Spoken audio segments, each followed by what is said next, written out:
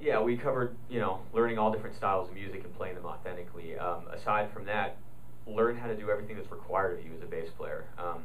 Again, all this applies to being a freelance working bass player, not necessarily being an artist.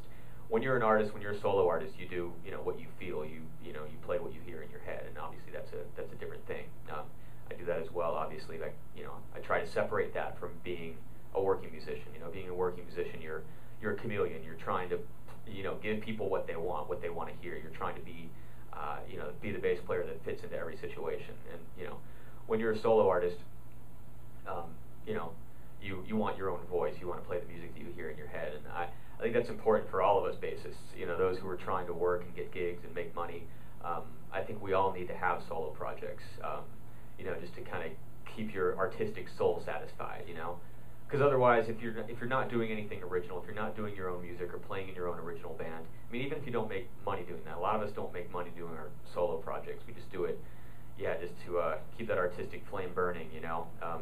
Otherwise, music just becomes a craft, a job. And none of us want that. None of us got into it for that.